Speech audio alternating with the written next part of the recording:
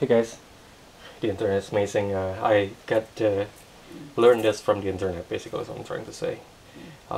There are many videos on how to make these wires straight. Basically, when you buy these wires, since they're in a spool, there's no way you can get it really straight.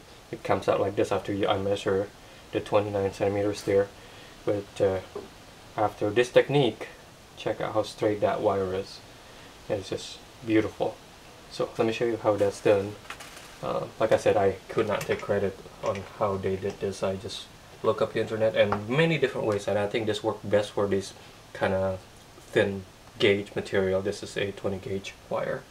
So the technique basically is to stretch the wire. So you can use 2 pliers, or I find it easier to use a vise. And you take one end. I'm only holding about maybe 2 millimeters on each end here, and you just stretch it.